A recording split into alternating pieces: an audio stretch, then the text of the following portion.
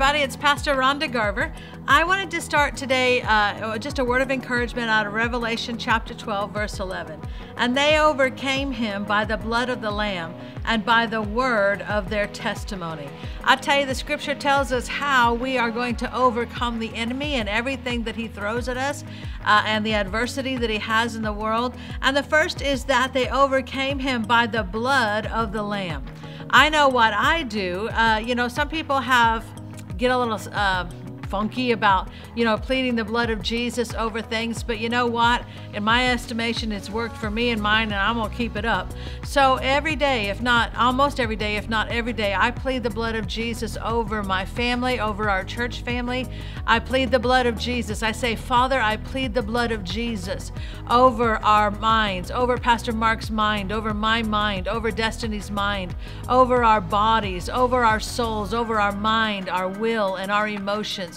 I plead the blood of Jesus. I thank you. There's an impenetrable bloodline around our home, around our family. I draw a bloodline around our home. I draw a bloodline around our vehicles. No evil shall befall us. And I thank you for it, Father. I plead the blood of Jesus over us, and I thank you that that blood conquers the enemy. And that's how I plead the blood of Jesus over my family. The scripture says they overcame by the blood of the Lamb and by the word of their testimony. The word of our testimony is speaking what God said in his testimony.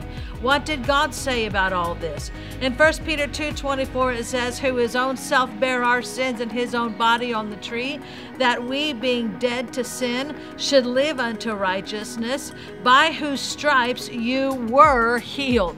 When he took those stripes upon his back 2,000 years ago, your healing was sealed. The scripture says you were healed. And if you were healed, then you are healed. You can deny germs, virus, bacteria, amoebas the right to exist in your body. Do it as preventative medicine. You can say it before you're ever sick. Oftentimes when I wash my hands, I say, Father, I thank you that Jesus took stripes upon his back so that I could walk in health. I thank you, Father, that those stripes, by those stripes, I have been healed. I deny germs, virus, bacteria, amoeba, anything that ought not be in this body. I deny it the right to exist in my body. I curse it and I command it to die. And I thank you for it, Father, in Jesus' name. By the time I'm through quoting my scriptures, the 20 seconds I was supposed to wash hands is over with, and I didn't even have to sing happy birthday. As an example of what I was talking about, as you wash your hands, you can confess the word over yourself. Matter of fact, it's a perfect opportunity. Rather than singing happy birthday 2 times or whatever the government is recommending, you can quote the word over yourself. By the stripes of Jesus, I have been healed. Jesus took stripes upon his back so that I could walk in health. Father, I thank you.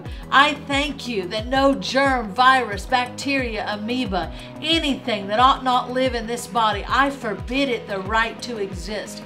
I thank you that I am healed and whole. Jesus, when you got up out of the grave, you got up with healing in your wings. And I access it now, and I receive it now, and I thank you for it. In Jesus' name, amen. There's a number of scriptures that talk about our healing that you should be confessing over yourself and over your family. Isaiah 53 verse 4 says, surely he hath borne our griefs and carried our sorrows. Yet we did esteem him stricken, smitten of God, and afflicted. Verse 5, Isaiah 53:5, but he was wounded for our transgressions. He was bruised for our iniquities. The chastisement of our peace was upon him, and with his stripes we are healed. Glory to God. You are healed. And some people might say, well, Pastor Rhonda, that refers to spiritual healing. Well, if so, Jesus misquoted it in Matthew 8:17, because in Matthew 8:16 it says, when the evening was come, they brought unto him many that were possessed with devils, and he cast out the spirits with his word, and he healed all that were sick. Verse 17, that it might be fulfilled. He said, I did that that it might be fulfilled, which was spoken by Isaiah the prophet, saying, Himself took our infirmities and bare our sicknesses. Jesus knew what the Holy Spirit meant when He gave that word. It is healing of your physical body. The stripes of Jesus bought that for you. You need to be confessing that over yourself every single day. Confess it over your family. Revelation 12:11 says they overcame Him by the blood of the Lamb and by the word of their testimony. You ought to go out and speak the word, plead the blood of Jesus, and put the enemy and all of his tactics where they belong, under your feet. Until next time, it's Pastor Rhonda.